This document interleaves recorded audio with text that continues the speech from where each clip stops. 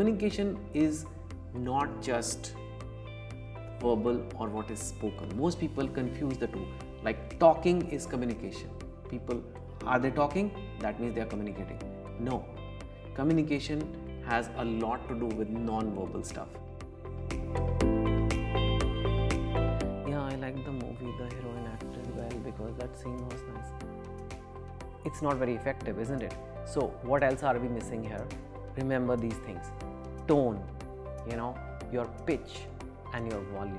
Are you loud enough? Can people hear you? Are you too loud? Are you shouting when you don't need to shout? You don't have expressions, you don't have emotions. There is one very big asset to written communication. You can edit and change, reflect and make changes. You can polish, you can make it better.